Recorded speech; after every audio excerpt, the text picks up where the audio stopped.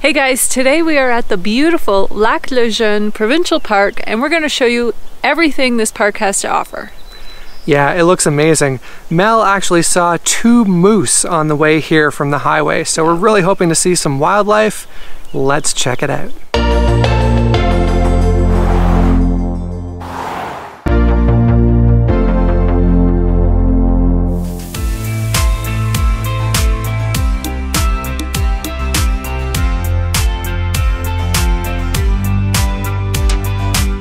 Lac le Jeune Provincial Park is located just south of Kamloops, BC. It's about a 3.5-hour drive from Vancouver, BC. And sorry, we weren't fast enough with the camera to get a shot of those moose, but I can tell you it was epic. It was this beautiful creek with tall grasses around it, and all I saw was their heads as they dropped down into the creek, and then their whole body heaved themselves out of the creek up into the grassy knoll, and they just kind of walked along. It was so cute. They were amazing. And I saw all of that in like a couple of split seconds on the highway. That's some pretty good storytelling. We've just arrived at Lac le Jeune, getting set up. Hi. And as you can see here, Benny is, how are you doing? Desperate to get out of his carrier. So we're just gonna set up real quick. Mel's favorite job is extending the feet. They're looking a little rusty. We might have to treat them or do something. One thing before coming here that I would definitely recommend is checking the map online on the BC Parks website.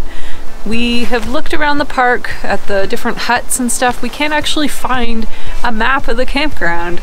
So definitely check that out before you come. Things to do here include, there's naturalist programs, and I believe they run from June through August. Fishing, swimming, hiking, cycling, horseshoe pits, and then some of the nearby things. Kamloops, the city of Kamloops is I think about 20-minute drive away from here. There's golf courses, there's paddle wheel, boat rides, like tons of stuff all around Kamloops and all around the area. Well, they just cut the grass, so that's really nice. But tell you, it's a little bit windy and a little bit chilly. Yeah. We're just gonna check out the dock. Oh wow, that is cold. I didn't bring my sweatshirt because I was worried that, you know, going on a hike I would be too hot, but I kind of wish I had it now.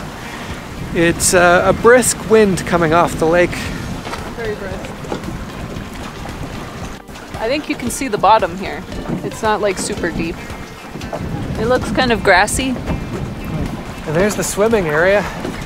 It's a really nice day use area. Like the grass, there's lots of grass, lots of picnic tables, a swim area, a fishing dock, a couple barbecues. A lot of the picnic tables have barbecue stands and lots of parking. So like, and there's bathrooms. So this is like a really, really nice day use area. You're cold. Look at what you're wearing versus what I'm wearing. I'm actually cold. Yeah, so it looks like they've got a nice amphitheater. I wonder if people see this sign and they're like, oh good, they have Wi-Fi. Nope. And I think I read that they run interpretive programs from June through August. They've got a playground if you've got kids. It looks like a rock wall of some kind. Pint-sized rock wall. And they've also got a Santa station that we'll use tomorrow. Note there is a $5 fee that you must pay at the ticket dispenser. Oh man, do we have enough coins? Oh, I don't know. We need $5 worth of coins. So be prepared with $5 worth of coins for the ticket dispenser.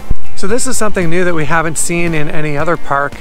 They actually have a dog use area right on the water, which I think is kind of nice because otherwise you have, you know, all these no dog signs and nowhere that you can actually take your dog and people just do it anyway. So this way there's a designated area. Works out better. So our favorite sites, we have scoped out all of the sites and we're going to tell you all the best ones right now. The best double site, in our opinion, is sites number 15, 16. And the reason why we like that one so much is you can put the 2 campers like end to end, both facing out to the lake. And it's got like that lake access like right across the road. So these sites are one up from the ones that are just along the lake, called Whiskey Jack Lane. Sites number 109 to 144. They're a little bit treed in, not great views, but they're pretty spacious and they have nice separation between the sites. So we are staying on Waxwing Lane. Campsites number 86 to 108. We are on number 95 and it's really nice. All of the sites along here, we call this like the row with like the views. Site number 32 we just passed has a pretty decent view. Site number 108 is the one with the best view in the entire park. You can see the lake, you can see the mountains on the other side of the lake, but they're more like hills. Site number 106, that also has an awesome view. The road that we're on, Waxwing Road, has the sites with all the good views. If you don't have to be too close to the lake, I don't know, maybe you didn't bring a boat with you, then come up to this level. How's it that the garbage and recycling have like the best view in the park? Come on, who planned that? If you have kids and you want a playground, 98 and 99, they back right on to the playground and the outhouses are right there. So it's like super like family central. If you're not in need of a double site though, go with 97 because that also backs right on. So you can still keep a really close eye on your kids. I think this is one of the least level sites we've been on in a BC provincial park. I don't know if you can see, but look at how low the front of the trailer looks. I mean, the front stabilizers are barely even extended, so it's quite a hill going down, but you know, still made it work. So if you go left from the day use area, then there's a nice little trail that goes around the lake. Yeah. I actually see there's, it looks like a covered picnic table area or something up top too. We're not sure if it's maybe for like interpretive programs. Anyways, we're gonna start moving. Check the trail. And go quickly so we generate a bit of heat. It's a little chilly. And windy. Let's check out this trail.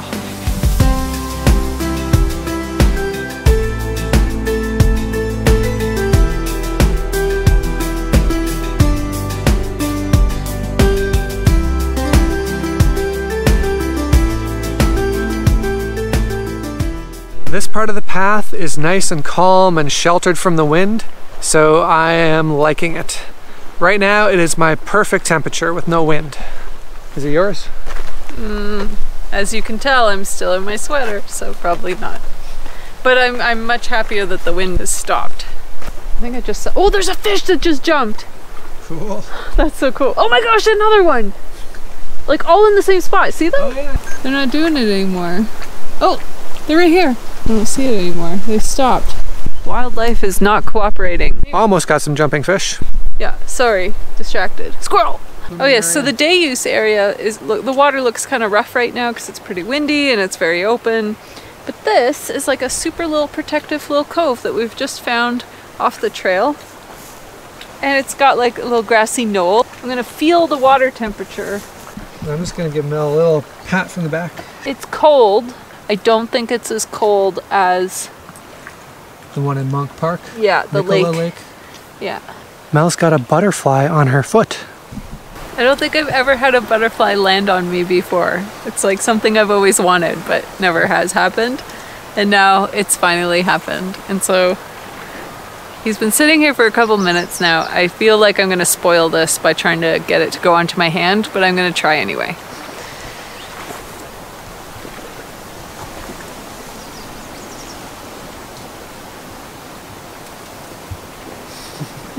Yep, just as I thought. That's okay, I needed to move on anyways. We have a hike to continue.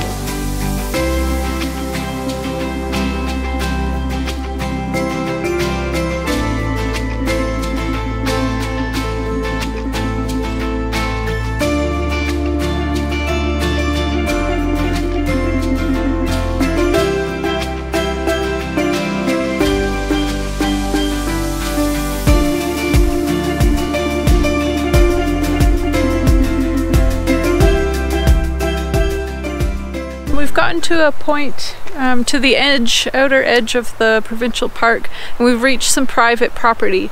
Now, what we could do is continue to follow the trail, but it goes all the way like up into the hills and pretty far away from the lake, because there's some natural protected areas immediately around the lake. We just passed a couple of other hikers who said that friends of theirs did the big circle yesterday, and he said it was 7.5 miles, not kilometers. So it took them about 2.5 to 3 hours, which we're not quite prepared to do right now. So we're gonna turn back. But just so you know, if you happen to come and visit, apparently it's a really nice trail. It's not too hard. It's fairly flat. Oh my gosh, you could see moose on this trail? Oh, that's really tempting. It says it takes about 3 hours at a brisk walk. You know, so the sign here is actually very helpful. One kind of strange thing about our visit here is we have not seen a single site operator since we arrived here at yesterday 11 a.m. and now it's 8 or so the next day. So that's pretty unusual for a large provincial park. You might see that at a rec site sometimes, but yeah, so we're hoping we're gonna see them before we leave. We are all hitched up and ready to head out from Lac le Jeune Provincial Park. Yes, we really liked the park. It's really nice. We wish we could have stayed longer, but we've got other parks to check out and review for you. So off we go. Absolutely.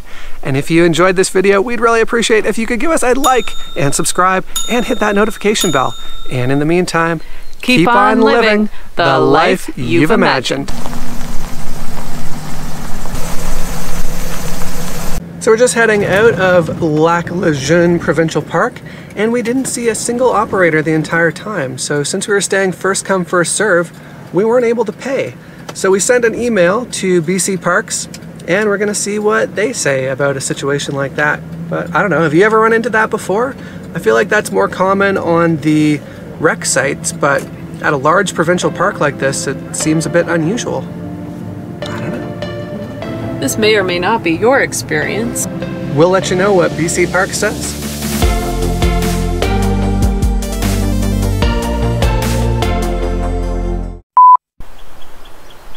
Did you want me to say more? I thought you were going to say something about like the forest. Can find out about it for you. Yeah. All right, third time's a charm. And we're going to find out what we can find out for you. That's terrible. What? So it looks like a, ooh, as he steps in a gopher hole.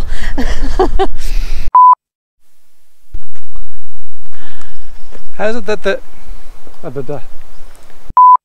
Anyways, just sharing that little bit. Anything to say?